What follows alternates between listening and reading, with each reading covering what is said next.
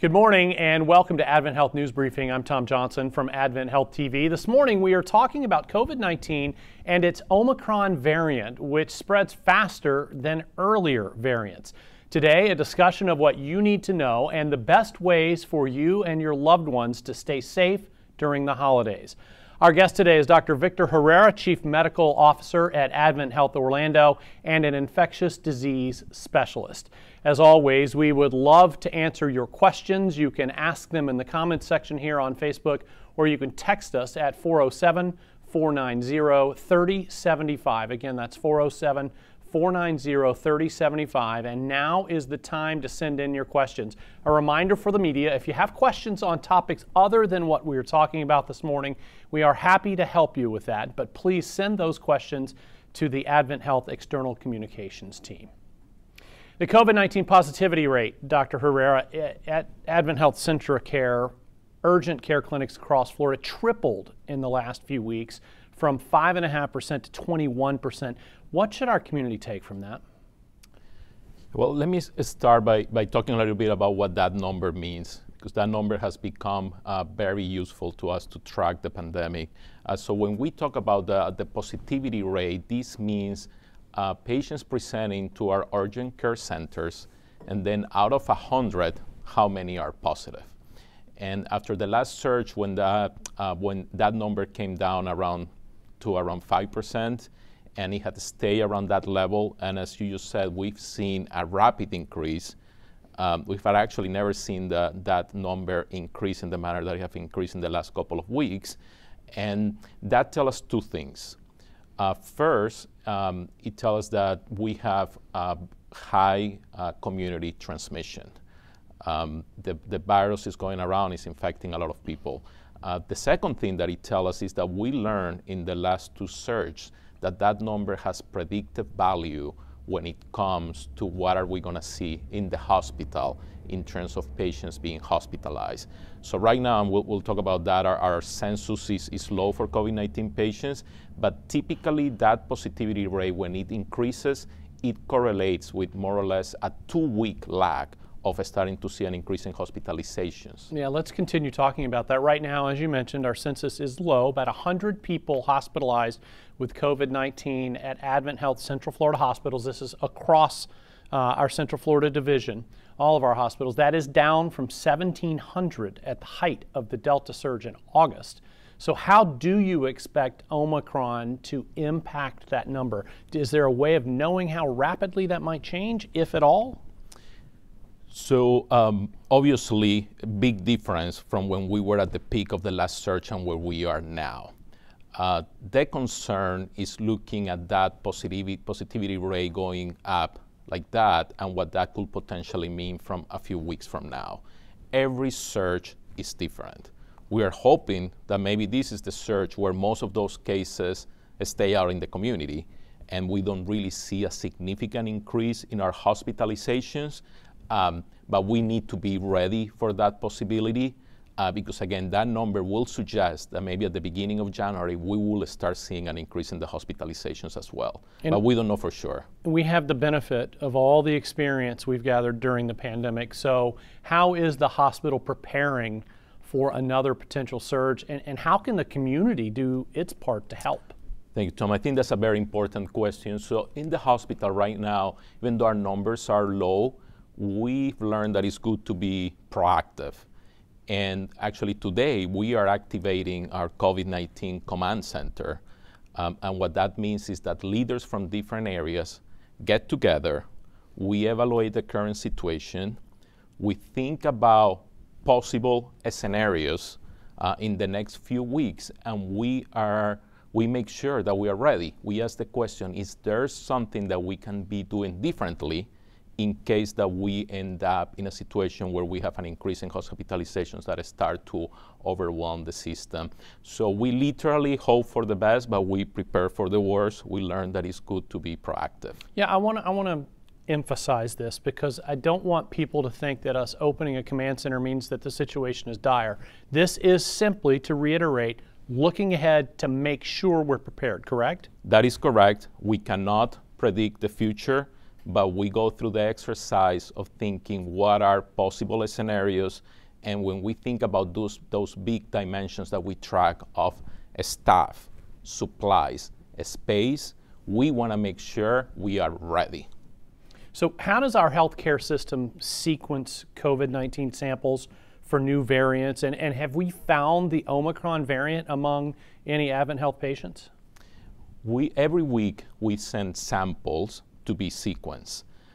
So far in our hospitalized patients, we have not identified this variant. But we know through first the way the cases are presenting strongly suggests that the variant is obviously circulating in our community already, and also we know that it has been identified in the water, so in wastewater. So I think it's here, but because of the way that we sequence in hospitalized patients and the number of samples that we send every week, I think that's why we haven't seen it yet on hospitalized patients, but we think that it's a matter of time until that happens. Yeah, there's so much attention on Omicron right now. So far, studies and real-world evidence appear to show the Omicron variant does spread faster than previous strains like Delta. So what are the best steps people can take to avoid an infection, and just as importantly, to avoid spreading it to others? That's an excellent question, because the data that we are seeing does suggest that it's a very infectious variant. So all those precautions that we know works, like getting vaccinated, like using masks when we feel we're in a situation where high risk of getting exposed to somebody that may be positive, hand hygiene, those things more than now are important to try to control the spread of this very infectious variant. I also want to touch on the other thing that we are hearing about the cases being mild. So very infectious, but the cases are mild. And I think I want everybody to think that even if that's the case, if you then, because it's so infectious, infect a lot of people, you may then get to those that are vulnerable and at high risk of being hospitalized and end up with the same number of patients that we have admitted in other surges. You've mentioned several times how we look forward, trying to figure out what might happen. We also look back sometimes, and our colleagues at CentraCare recently reviewed records for sampling of patients who tested positive for COVID-19 last week. Only about 4% of those patients were vaccinated and had a third dose or a booster. Does that help underscore the importance of a third dose right now? Yes, so we have learned so far how important boosters are to prevent the spread of this new variant. And I know that we all want answers, but if we think about what has happened, this is very recent when we learn about this new variant, and these are studies that traditionally will take months to really get this information, and we've been able to get some information, I think, very fast. So it's clear that the boosters help. It's clear that somebody that doesn't have a booster, even if they have their first dose and their second dose, are at higher risk of being infected by Omicron. And then it's also clear that somebody who is unvaccinated is also at increased risk. So we used to talk about the last surge being a surge of the unvaccinated. This may be a surge of the unvaccinated at the unboosted. So what we really want to emphasize is that if you already had your first dose, your second dose, a lot of people are thinking, well, I already have very good protection. Well, the third dose we've learned is not just a plus, it's not a bonus. You really need that third dose as well.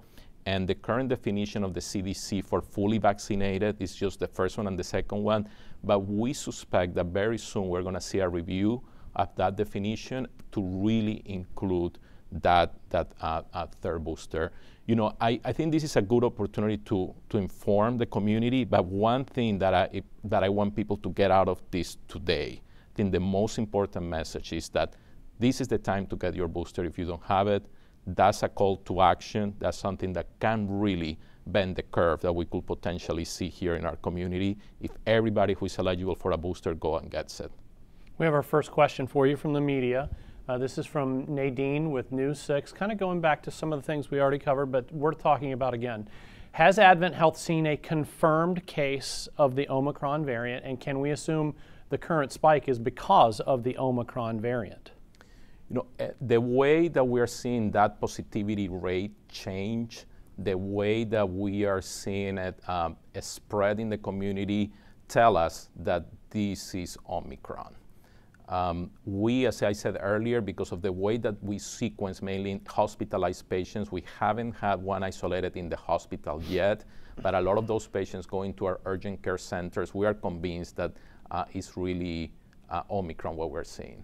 So let's go back to the third doses for just a minute. Third doses of the mRNA vaccines, like from Pfizer and Moderna, sometimes called booster shots, appear to be very important, as you said, when it comes to fighting Omicron. But what about someone who maybe does not have a first or second dose of the vaccine yet? Will it still help them to begin their primary vaccination series? Yes.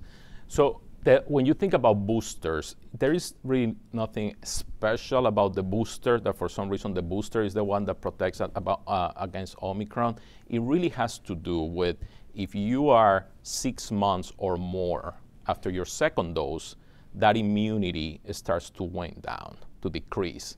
And then that's why the third dose the booster becomes so important. So if you are not vaccinated yet and you get your first dose, your second dose, you are going to have that bumping immunity as well. So absolutely getting the boosters or getting vaccinated if you haven't been vaccinated is very important. And I want to touch on something you asked me earlier about how the community can help. Because we do these events not just to inform, but to tell the community how they can help their healthcare systems. And one thing that I encourage everybody to think about is that when we consider COVID, then we think about our risk of getting it, and maybe if somebody doesn't have a lot of risk factors, things like, well, if I get it, it's not a big deal, then maybe I don't need the vaccine. And that's thinking just about the impact of COVID on you as an individual. But if you think about hospitals in a community, they are a very important resource. And any of us at any time may need to go to the hospital, not just for COVID, but for anything else. So there is this other aspect related to getting the vaccine, to safe practice, that it has to do not just with protecting yourself against COVID, but decreasing the spread in the community so you don't overwhelm a hospital that you may need. So that's an aspect in which the community can really help us make sure that our systems don't get overwhelmed.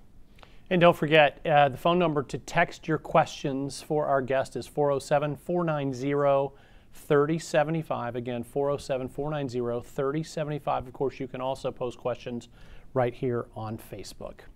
And we do have another question for you from the media. Nikki Ross from the Daytona Beach News Journal asks, how do you think 2022 will be different than the past 2 years, both in the hospital setting and just for COVID-19 in general? We learned with every surge, and hopefully we don't have to go through a surge again, but every time we modify our approach. One thing that we recognized during the last surge is that when you cancel procedures that we consider not urgent, we know that not urgent doesn't mean not necessary, but we learned that when you do that and then you wait 4 weeks, that is something that affects everybody. So one way that things may look different is that we may get better at trying to manage COVID and any variants and any surge, and then also continue to provide care for all patients and figure out how to do that. We cannot see the future, but we all believe that we are going to reach a time where we are not going to be in this situation with COVID. And I think sometimes these variants coming may just reflect the virus evolving to become eventually endemic. So we do see light at the end of the tunnel, and I think we all feel that this just doesn't stop, but we just need to get through this. And we're optimistic for 2022 if we continue to do everything that we need to do to control the virus. So what if you already have been infected with COVID-19? Does that give you any protection against Omicron? So we know that when you are infected with the virus, you are going to develop a level of immunity. However, we've seen people that had COVID already that get infected with COVID again, and they can get very sick from it. So their recommendation is that even if you had it already, don't feel that then that's enough to be protected against getting it again and get vaccinated. Actually, there are several studies that show that if the combination of having COVID-19, the natural infection, and then getting the vaccine gives what we sometimes refer to as super immunity. So I will say that anybody who already had COVID-19 actually have an opportunity of just getting the vaccine and getting some very, very good protection. I have another question from the media for you. Bob Hazen from WESH asks, how close are your ICUs to capacity right now? So this is a busy time of the year for hospitals regardless of COVID, especially as we go into more of our winter. We are not experiencing right now ICUs that are over capacity. But then that's why we are being proactive and monitoring the situation and thinking that if indeed we continue to see an increase in COVID-19 hospitalizations and potentially ICU hospitalizations, then how do we manage that? So right now the situation is under control. We really hope it stays that way, but like I say, we're preparing and getting ready in case something happens. You mentioned earlier that so far there is some evidence that Omicron cases of the virus seem to be milder than with previous strains. If that's the case, why is it so important to continue keeping the virus from spreading? Also, is it possible still to get severely sick or die from the Omicron variant? So that's the first. Definitely, you can still get very sick from it. People can die from it. We are starting to hear now reports of confirmed deaths in Omicron, patients infected with the Omicron variant coming from other parts of the United States. So that's one. Also, if you think about it from a number of hospitalizations perspective, if cases are milder, but then you have a lot more cases now, some of those cases eventually will get to people that are vulnerable, and you may end up with this exact same number of hospitalizations. So yes, milder, but now you may infect a lot more, and your immunocompromised, your elderly may get it as well and may end up in the hospital. I have another question from the media member for you. This comes from Abe Abaraya from WMFE, who asks, with the CDC saying some PCR tests are not able to detect Omicron, are you concerned that the true positivity rate is actually higher? Yeah, that's an excellent question. Thank you for asking that. And that refers to the fact that the virus, as we know, the S protein is mutating, and some PCR tests target that protein. So the concern is, well, if the protein mutates, you may be missing it, and a negative test is not a true negative. So I can tell you that at AdventHealth, as soon as we heard about this variant, we made sure that our labs detect the current variant, Omicron variant. So I'm confident that in our system, the PCRs that we use are detecting true cases of COVID-19. I cannot speak for other systems, but I believe that it's important that every system does that exercise of making sure that the tests check for the virus, because you are correct that some tests may miss it, but not at AdventHealth. We already covered that.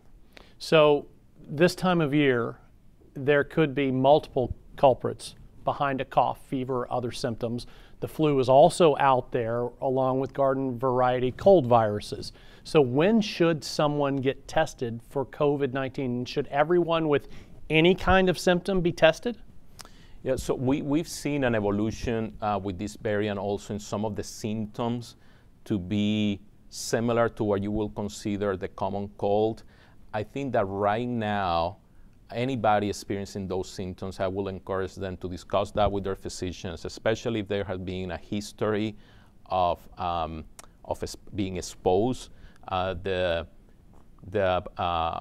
transmission in the community is very high.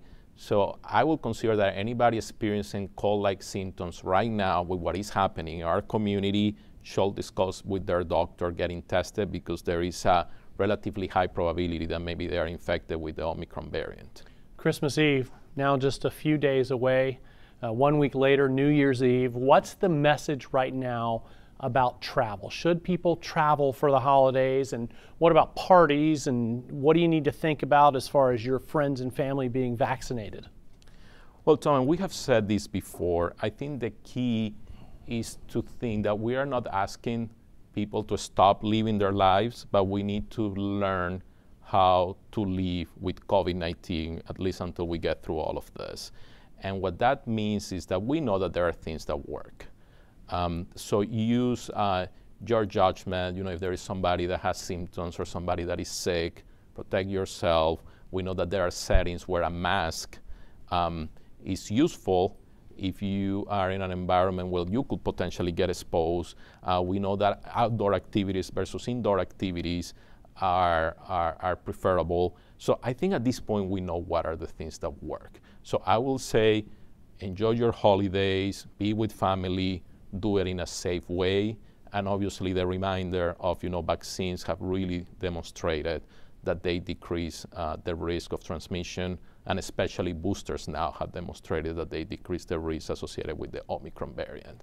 So that will be my message. While we're talking about this, I probably should have said this earlier. You mentioned masking and social distancing. We are social distance. The reason we don't have the mask on right now is because we're social distance, but we do have them close by, and I can assure you they will be back on as soon as we're done with this.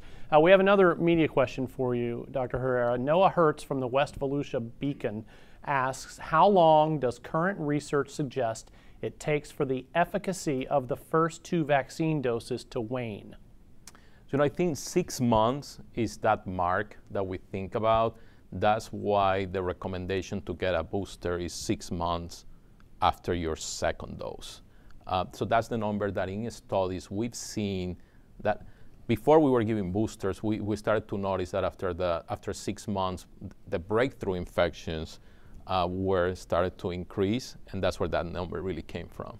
Nadine from News 6 asks, a lot of people have held out on getting their boosters thinking they might not need it yet. This is just what we were talking about. What message can you send to that segment of the population? Yeah, thank you for that question. Definitely boosters are part of getting vaccinated. I think that initially we believed that it was sort of a bonus. It was sort of like, well, you already have your vaccine, and if you want some extra protection, just get your booster. We are convinced now that it's really part of your vaccination, and I suspect that the definition of fully vaccinated may change soon to say that you need also your booster to be considered fully vaccinated. That has to do, again, with the waning of the immunity. So the recommendation is go get your booster. I think that if you already made the decision that you wanted to get the vaccine by getting the first one and the second one, it's just an easy extra step to then just go and get your third dose. And it's definitely the right thing to do for you and for the community. So I have a question from Nikki Ross from Daytona Beach News Journal, who asked, do you anticipate there will still be a war on masks and vaccinations in the coming year?